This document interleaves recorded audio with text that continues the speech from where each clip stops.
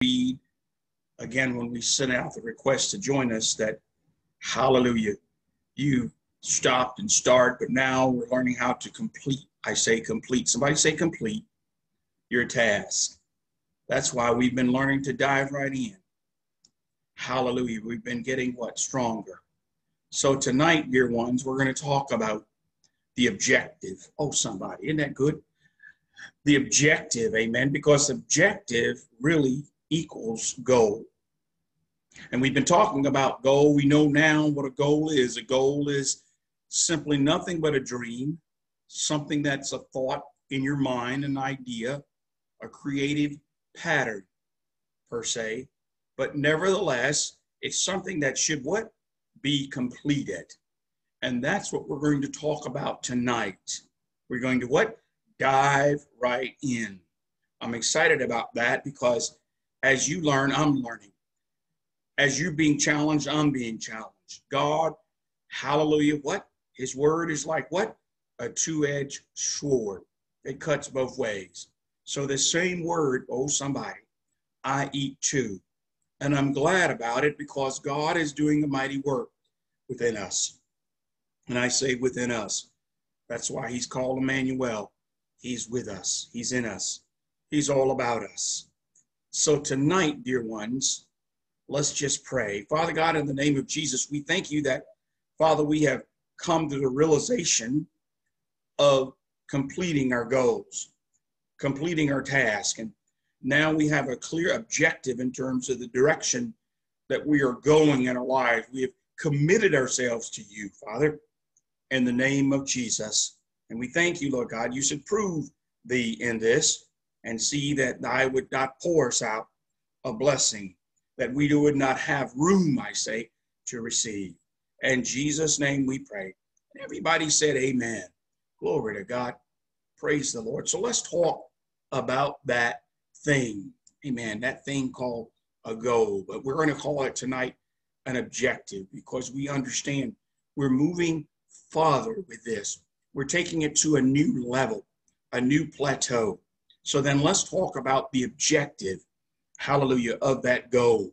Hallelujah. The objective then is nothing more than an aim. Hallelujah. It's like you're aiming toward what? The target. You're aiming toward what? The completion. You're aiming toward what? The end. It's an ambition then. You must be stirred up in your mind. You must be stirred up in your spirit. You must gain an ambition. And this is what the vision is, isn't it? It's an ambition. And then at the end of that, it has to be a purpose. A purpose. Hallelujah. A purpose. And again, if you are aiming, you're wanting to do what? Hit the target. Hallelujah. So if you can imagine yourself shooting an arrow, or even you yourself being that arrow, and you're headed toward the target. Oh, somebody, it's an admiration. The admiration, the objective then is to aspire to being more than what you are. The admiration of knowing that you're going to complete, that you're going to be better off in the name of Jesus than you are and than where your current state. No more of the past failures being looked back upon as failures. No, they're just simply reflection to, hallelujah, propel you to the next great level. And that's what we need to be looking at in our lives. We have to begin to focus about these same things. And I wanted to pour this into you tonight because God is not done with you yet.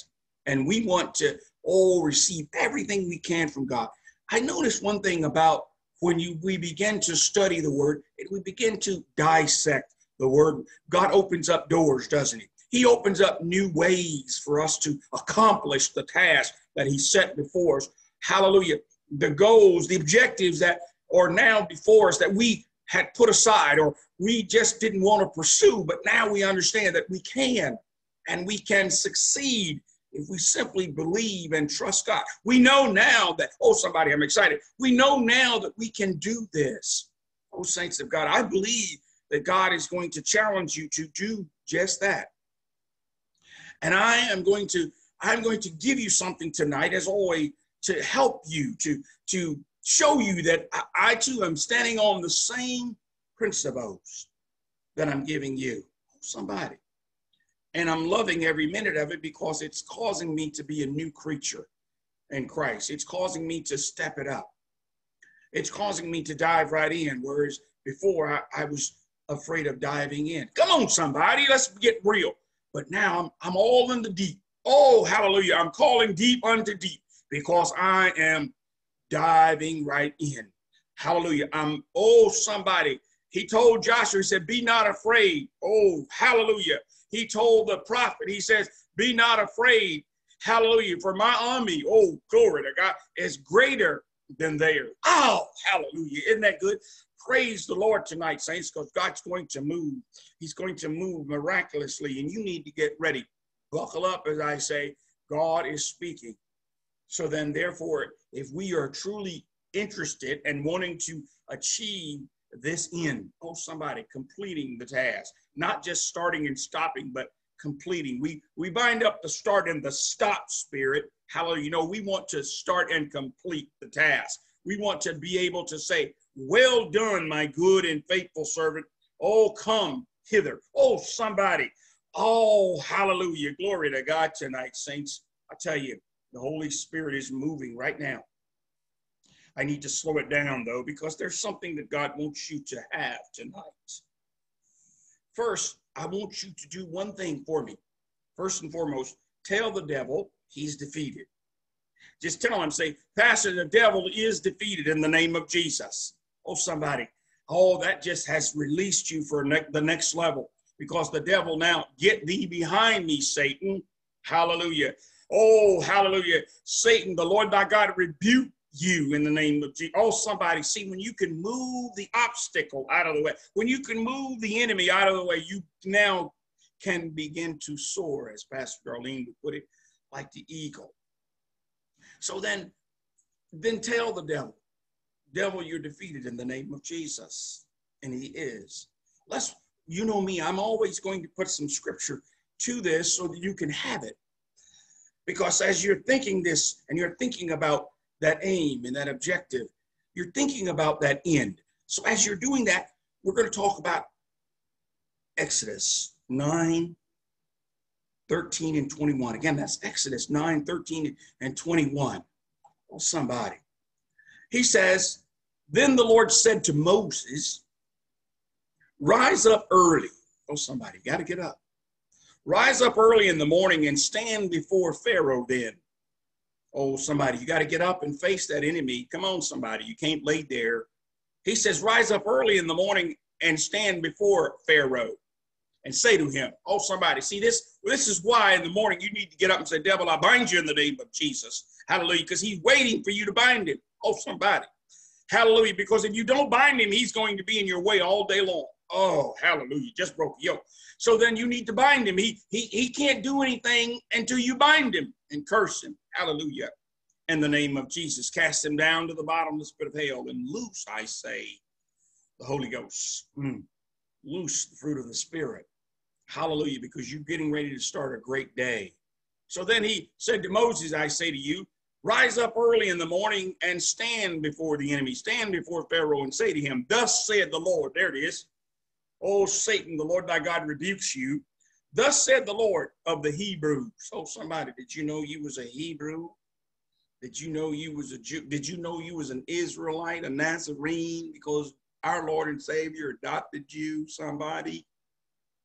He says, tell this enemy, let my people go, that they may serve me. See, there it is. When you are free, you need to be free and liberty to serve the one and only true God. That's the first and foremost. that's why I said, tell the devil he is defeated, because you now are serving the one and only true God. But indeed, for this purpose, I have raised you up. For this purpose, I have raised you up, that I may show my power. See, we've been talking about power. See, now God's saying, I can't do that unless you get up. Oh, somebody. Rise up and begin to rebuke and resist the devil. Hallelujah. Oh, and he will and flee from you in the name of Jesus. So you submit yourself to the Lord. Hallelujah. Because God can move and speak to you as he's doing right now. So then he says, I have raised up. He says, I have raised up. I have raised you up, that I may show my power in you. Because in you there is power. You need to claim the power that God has given you and the authority. He says, again, I say to you, as the scripture reads, but indeed for this purpose I have raised you up, that I may show my power, God's power in you, and that my name may be declared in all the earth. Saints, you are an ambassador. You have power and authority. You have been resting on your laurels, but no more. Somebody say, no more me resting on my laurels, Pastor. I can't make it just on these regular little laurels that I've had. I've got to do more. I've got to take chance. I've got to be challenged. I've got to take risk. I got to step out of my comfort zone. Oh, somebody, I've got to do something. I've got to make something happen. I just can't sit still. Hallelujah. Oh, hallelujah. Oh, somebody, even the leopard boys could not just sit still. They had to get up. They had two options.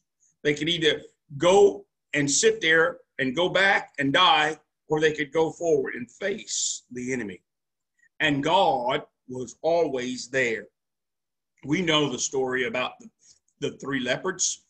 We understand that. They were in a place. Some of you have been in a place, but I'm telling you today, you're coming out. You're coming out because you're beginning to understand what it is to come out of a situation and how. That's the key. How to come out. Because you have had principles now and ways to do so.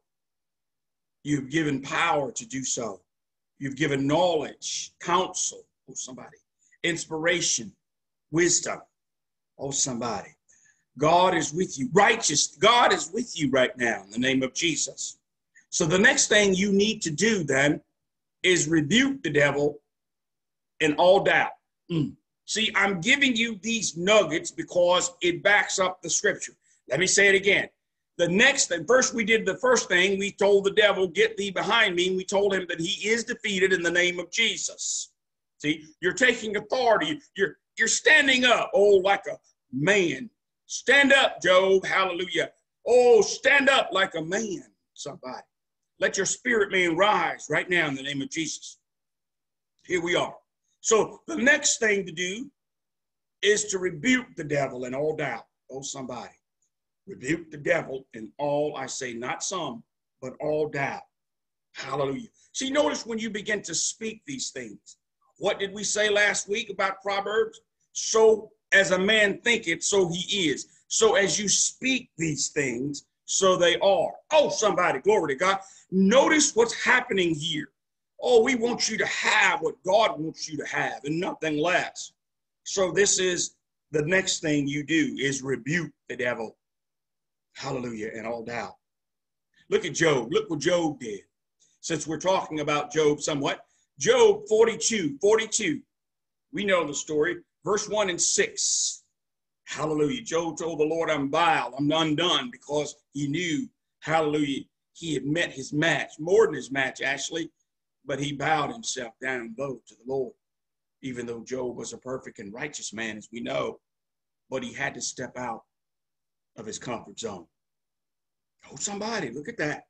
He had to come out of his comfort zone. Job was a wealthy man, rich man, but he was comfort. He was in a comfort zone, wasn't he? He wasn't challenged. He was not challenged. God is not going to leave you in a place where you're not challenged. Because why? What did he say in the beginning when we started this? He wants to get his power so that the world may know his power. And how does the world know his power? Is through you. So here's Job. Look at verse 1, chapter 42. He says, then Job answered the Lord and said, I know that you can do everything. And there's no purpose of yours you can withhold from you. In other words, there's nothing God can't do. You ask, Who is this who hides counsel without knowledge? Therefore, I have uttered what I did not understand, Job said. Therefore, I have uttered what I did not understand, things too wonderful for me, which I did not know. Listen, then, he says, please, and let me speak. Oh, somebody. You said, I will question you, and you shall answer me. I heard of you by the hearing of my ear, but now my eyes see you. Therefore, I arbor myself and repent in the dust and the ash. Job had to really humble himself because God began to show him things that he knew not of. Job thought he was flowing, but yet God had to show him something, that he wasn't all that in a bag of chips. We must understand and remain humble when God blesses us. We must know that God is always going to challenge us in the things of life because this world is temporal. So he wants us to succeed. He wants us to have greater works than his son because it was ordained for us to do so. Job understood this in the end. Then knoweth that this is your time. You know, I like to give you a second to digest some things.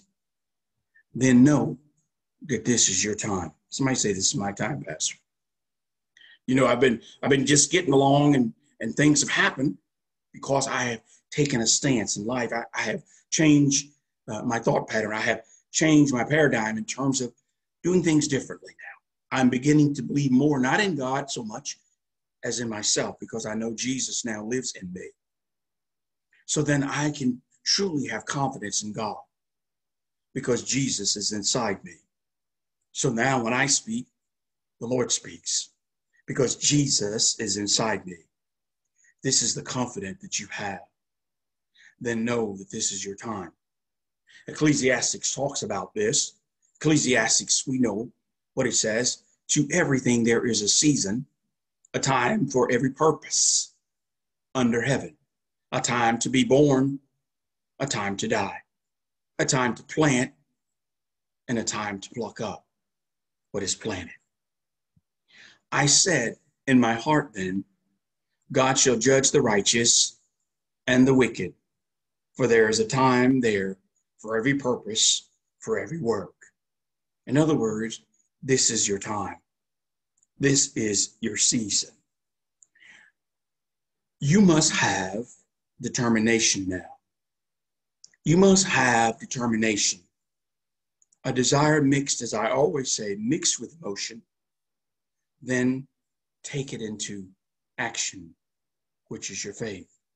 Let me say that again. This is your time. This is your season. You must have determination, desire mixed with emotion, and it turns into faith. And remember one thing, you must give a service for whatever it is that you're seeking. Remember, faith without works is dead. So then as we begin to see, we just begin to tie up some loose ends, don't we? Let me look at a story, Daniel. Let me look at a story, Daniel. There were 3 men that God favored. Daniel was one of those. So then we see that Daniel was a powerful man of God. So then there he was. Look at Daniel then, chapter 6, verse 11. We'll take off there because I want you to get this. Because Job and Daniel was people that God admired. So we want to be like these men. Then these men assembled and found Daniel praying. Of course, these were evil men. This is Daniel's story. Then these men assembled and found Daniel praying and making supplications before God. We know the story. Daniel was a praying man. He was one of the ones, the captives of Judah, brought in under the king in Babylon. And he was a powerful man, a powerful prophet of God. And God had to what? Test Daniel. Notice Daniel was challenged, and that's what I'm getting at. These men assembled and found Daniel praying and making supplications before his God. And they went before the king and spoke concerning the king's decree. Have you not signed a decree that every man who petitions any god or man within 30 days except you, O king, shall be cast into the den of lions? The king answered and said, the king said, this thing is true. I have done this. But he was persuaded by the enemy. He was beguiled. The thing that I have said is true, according to the law of the Medes and the Persians, which does not alter. In other words, he had made a decree and he couldn't alter it. It could not be changed. But they had tricked him into doing so because they were trying to catch Daniel in a pickle. So they answered and said before the king that Daniel, who is the one of the captives from Judah, does not show due regarding for you, O king, or for the decree that you have signed, but makes his petition 3 times a day. In other words, Daniel was going to pray regardless. He had a made-up mind. He had an aim. He had a goal. He had a means to an end to see his God. He was going to see the task through that he was ordained to do. So here he was. Here he was doing what he knew he had to do. Saints of God, don't you know that the world don't want you to succeed, but God does? So he has to place a challenge before you so that you can do it. But it's not hard. Daniel proved that. Job proved that. They've already done the hard task. They've done the hard task already. God wouldn't task you or test you in that manner. But there are tasks in your own life. What God has for you is for you. So, but these are examples. These patriots, are examples of our lives. They're set in stone for our lives. God used them. So therefore, he says, verse 14, and the king now was very sorrowful for what he had done to Daniel, because they had made him make this decree against everybody, but they was only trying to capture Daniel. So then, and then the king says, when he heard these words, was greatly displeased with himself and set his heart on Daniel to deliver him. And he labored till the going down of the sun to deliver him. Notice the king had a heart for Daniel because God had placed a heart in him for Daniel. Notice God will turn the king's heart as the river floweth toward you. Because why? He wants to bless you. We need to understand that God always has someone in place to bless you. And that's why he challenges you. He doesn't leave you alone or forsake you. He always gives you help. Just as he did with Jesus when he was carrying the cross. He sent a man to help him complete his task, his challenge, his aim, his goal, his objective to the end. And so the king, again, I say, was grieved about this. So he prayed, obviously, because the word says, until the going down of the sun, he labored. Then these men approached the king and said to the king, know, O king, that it is the law of the Medes, notice, the Medes and the Persians, that no decree or statute which the king established may be changed. So the king, I say again, was in a pickle. He was in a dilemma. He could not change what he had written and what he had decreed as a law because he was the king. So the king gave the commandment, and they brought Daniel and cast him into the lion's den. But the king again, yet still had hope. hope the Lord is, saints of God. But the king spoke, saying to Daniel, your God whom you serve continually, Daniel, he will deliver you. The king knew in his heart that God was with Daniel. So then he went ahead and followed through, because why? God was going to do what? Receive his glory. In other words, once you set your goals or purpose, the king is going to hold you to it. Oh, somebody, that is so good. Once you set your mind to it, oh, glory to God. Once you make a vow, once you say, I'm going to do thus, thus, and thus, the king, oh, somebody, the king, I say the king is going to hold you to it. Oh, somebody, the Lord is going to hold you to complete it. He's going to give you help, as he did with Daniel in the lion's den. We know the story. But the fact of the matter is the king held Daniel, hallelujah. He held him to his goal. He held him to his aim. He held him to his end. Just as God is doing for you right now. As you planted and decided that you're going to, do these things to cause your life to be better, because we know after Daniel came out of the lion's den, he was lifted up high.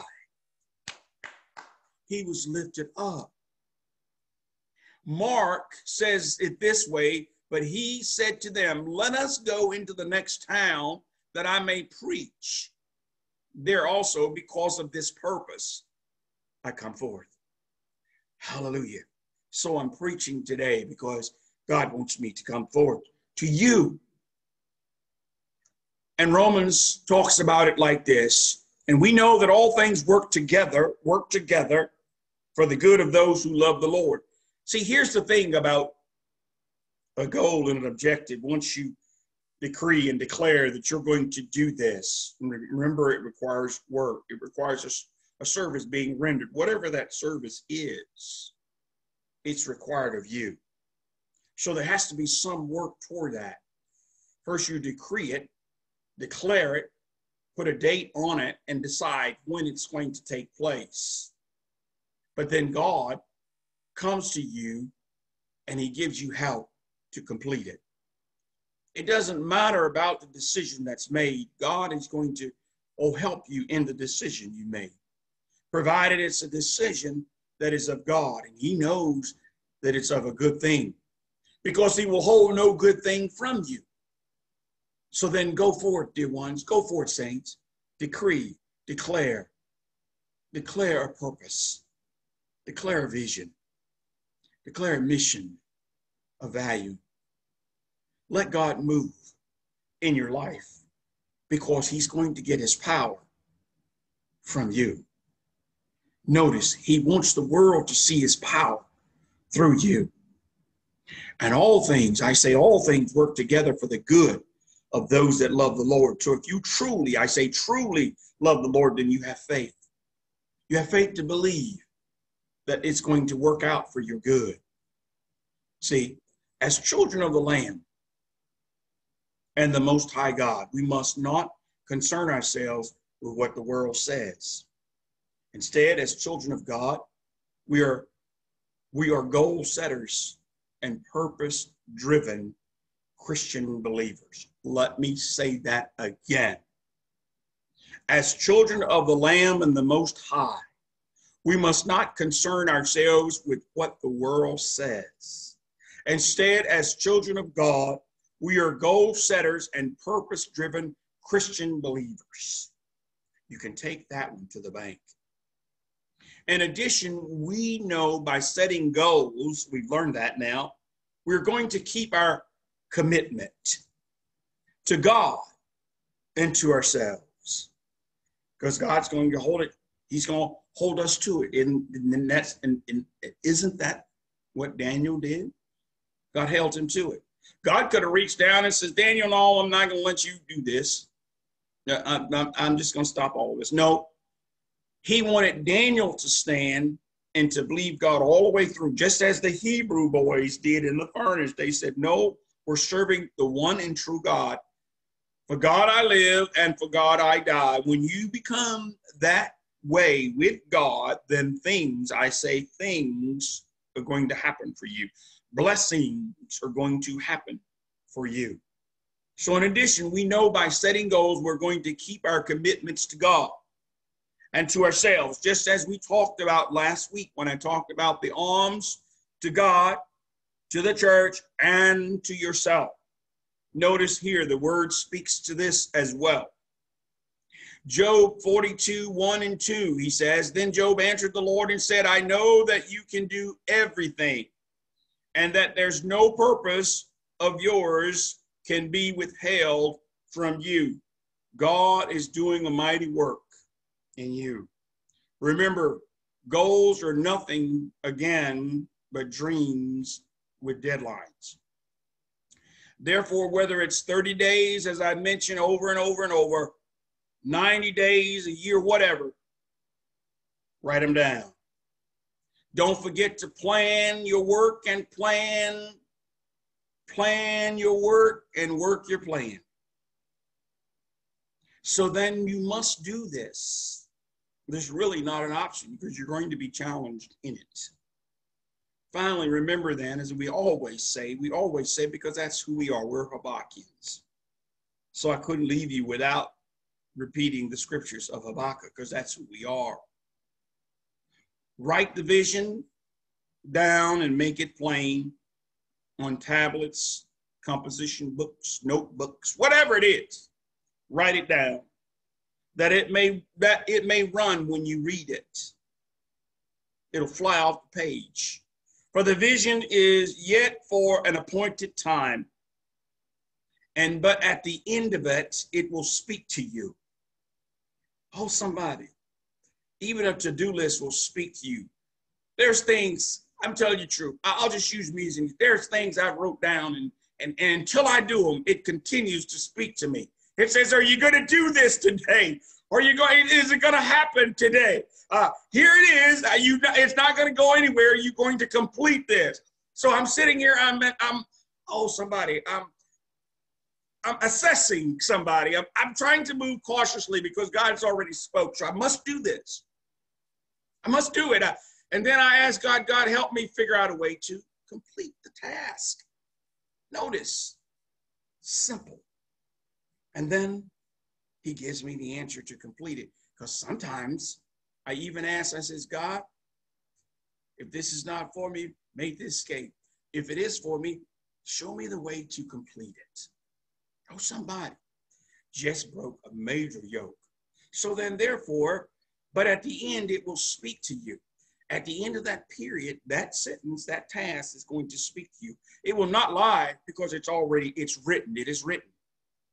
Though it tarries somewhat, wait for it. But then if you define and decree a date and time, then that's the time it will be. Because it will surely come, I say it will surely come to pass. It will not tarry, provided it is dated. Behold, the proud, his soul, which is lifted up, is not upright in him. But I say to you, dear ones, the just then shall live by faith. That scripture speaks so much volume. It has so much in it. And every time I read it, I realize that there is a mission that I have to go on with God. There's something that I must complete with God. God is not done with you yet or with me because you are Habakkuk's. Decree it and declare it and walk it out. For God is with you. Finally, dear friends, finally, Psalms 21 and 4 and 5. May he remember all of your offerings. May he remember all of your offerings and accept your burnt sacrifices. Salah. May he grant you according to your heart's desire. That's what I wanted to say to you. May the Lord grant you your heart's desire. The word says he will hold no good thing from you. And now he says, may he grant you according to your heart's desire. What's in your heart? So a man thinketh in his heart, so he is. What's in your heart? What's in your wallet? what's in your heart. And may he grant you according to your heart's desire and fulfill your purpose, your tasks, your goals, to complete them. We will rejoice in your salvation then. And in the name of our God, we will set up our banners. May the Lord fulfill all of your petitions. God bless you, saints of God. Hallelujah. God bless you. Because God, I say, is with you in the name of Jesus Christ. God bless you so much. Hallelujah. Father God, in the name of Jesus, we pray right now that the saints of God be blessed by this word, and they now have even a better and a clear level of understanding as to what they must do. And Lord, let them always use the word to back up what your man of God has said. And Lord, I thank you for it in the name of Jesus, in Jesus' holy name. Amen. Hallelujah.